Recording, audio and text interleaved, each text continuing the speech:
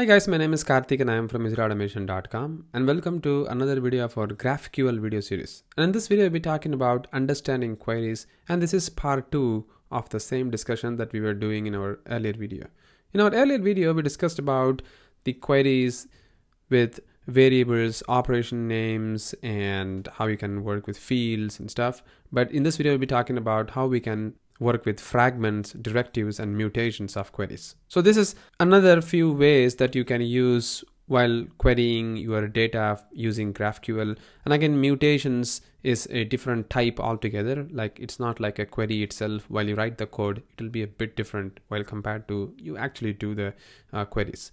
So let's see one by one, and then we'll talk about what these things are all about. So first of all, the fragments.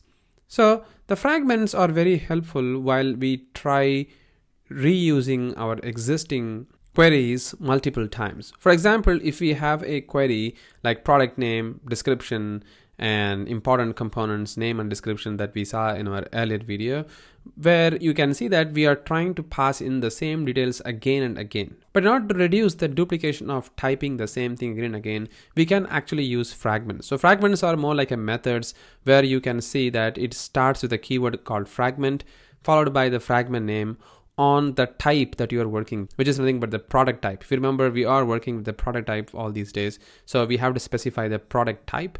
And then within the product type, we have the different fields like product's name, description, components, and stuff. So we have to pass in all those details. And we also can call that particular fragment within the query, something like this, as you can see on the right hand side, where we have the alias of the products, like my product. And within that particular alias, we are just passing in ... to call the fragment product details that we have in the left hand side. So we'll see how it actually works in an example. And then comes directives. So directives are also very helpful while we try to query just a specific fields within our query. For example, if we want to include a specific field, then we can just use @include directive. So there are only two directives available, like @include and @skip. But with other frameworks of GraphQL, you can actually create your own directives and then you can use with it. I mean, those things we'll be talking later in the other series, which I'm going to be creating on GraphQL development. But in this series, it's not needed. All you need to know is there is something called as directives, which includes an @include, something like that. And you can specify if with a Boolean value there, like, do you want to display the price or not? Do you want to include this property or not while you query your get operation? And the with price is something that we are passing in as an argument in the get price. And you can see that it is actually passing in over there with price as false. So this is what is the directives. And finally, the mutations. So all these days we have been talking about what is called as the get operation. But using the mutations, we can do the post operations. Like here, we have a component, which is something I'm going to be creating newly altogether. So if I want to create a new component, then there is something called as mutations. And then I need to specify the $component of the component input. And then I need to call the mutation name, which is the create component. And then over there, I'm actually passing in the whole component. And that's going to return as the name, description, ID back once it is created. So I will show you all these advanced concepts that we are talking about over here in a much greater detail in our demonstration. So my application is up and running right now. So I'll go back once again to our GraphQL playground, and I will show you one by one that we have seen on the demonstration before. So let's start with the fragments. If you remember, in these two queries that we have, the product 1 query and the product 2 query, we actually have got the same details over and over again over here. I mean, this is kind of confusing, right? Like, I mean, you are actually doing the same thing, but you're actually passing in like 2 times. And what if you don't have like products with different ID? Probably you just have like products, something like that over here. And then you also have, probably I'm just going to remove this guy just for the simplicity sake. And then for the product 2 query, I'm just going to be using the products as well, something like this. And you can see that both these query, except the query's name, they are pretty much exactly the same thing.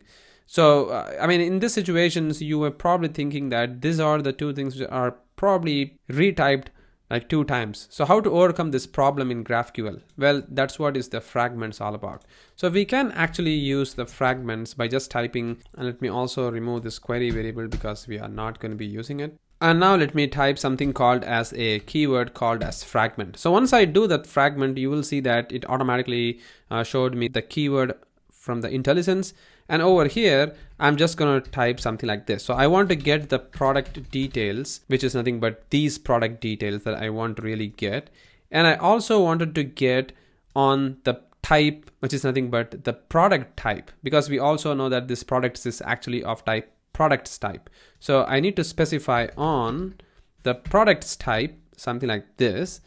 And then I need to copy paste all these things that we are seeing over here. I mean, all of these, and I'm gonna paste it over here. So this is one of the fragment that I have created. And once it is created, now all I can do is I can just go back and delete this whole thing that we are seeing over here. And then I can just hit ...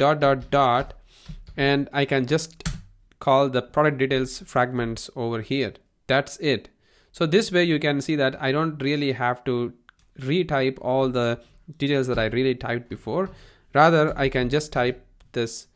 and then I can call the product details fragment, which I just created, which is this one. And you can see that the query is now more neat and looking pretty interesting because it is doing pretty much exactly the same. So you don't really have any difference of both of them. Well, that's about the fragments itself. That looks very neat right now.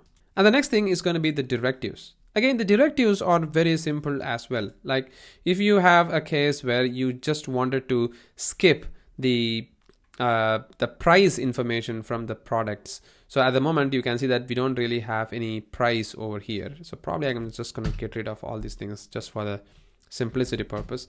And let's type this once again, products. And then we have the name, the description, and the price. That's it, just 3 of them for now. And if I wanted to just skip this particular price completely instead of showing this, what I can do is like I can actually use what is called as directives by using @. And you can see that there are only 2 directives available on the GraphQL at the moment.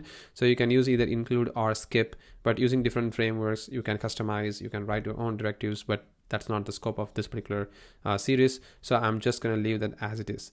And let's say I want to skip this price if you can see that it's a Boolean type with not nullable, and then I'm just going to say false. So if I just say false like that, so which means like it is a false negative, right? Like you're skipping as false, which means it is almost like you're not skipping it.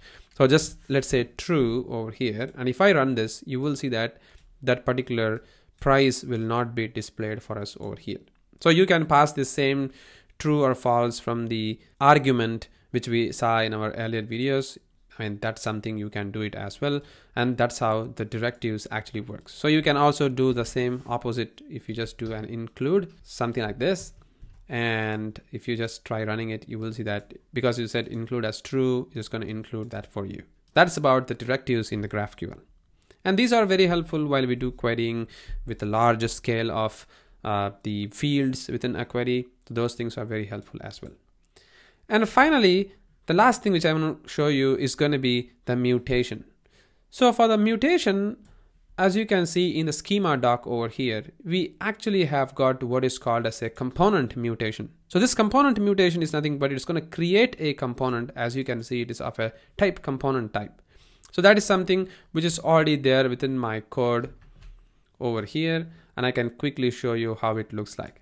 So if you go to the component mutation, you can see what I have did is I'm writing a create component where I'm actually going to name this as like component, and I'm gonna do a create component in the entity framework behind the scene. So this create component is going to be calling an iComponent repository, which is in turn going to call this create component method, as you can see over here.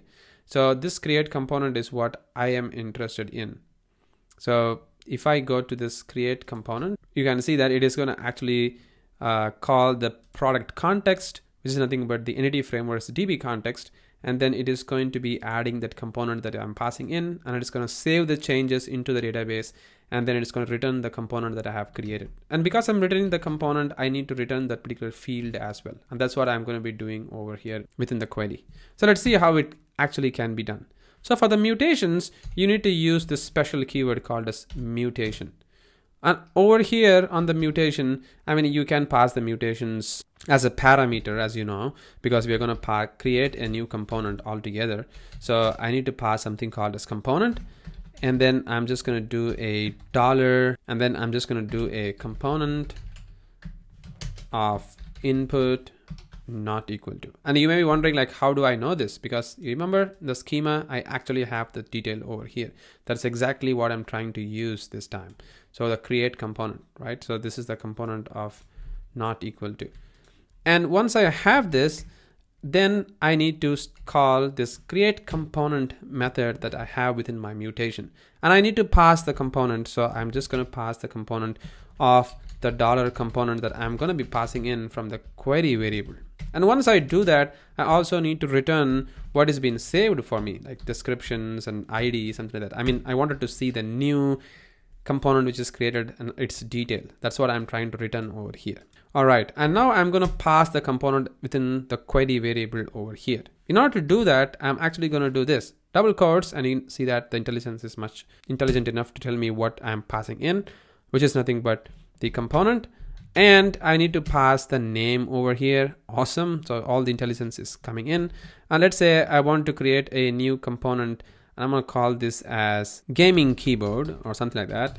And I also need to give it a description as just for gaming purpose. And I also need to give a product ID. So I want to associate this particular component to a product ID. Let's say I'm going to associate this to 2 probably. I don't even know if that's going to be a suitable thing, but I'm just going to do that. And now if I try executing this mutation, you can see that there is an ID of 9. It's a new ID altogether. And there is a gaming keyboard just for gaming has been created for us, which is cool. And now let's see if I try to get all the components. So I'm just going to use the query get component. So you can see that I'm using an operation name here, and then I'm just going to call the components, and I want to get its name and description and ID probably. And if I try running the get components over here, and you can see that it actually shows me the gaming keyboard just for gaming over here. So this is something which is created for me, and I have associated this particular component to a product, which is nothing but the product ID of 2. So what if I try getting a product and see if that particular component has been associated for me? So I can just go get the product. So I'm just going to create another query for the product, and I wanted to see if I pass the ID as 2, then I wanted to see its name, its description, and I actually am interested in its components which has been created for me.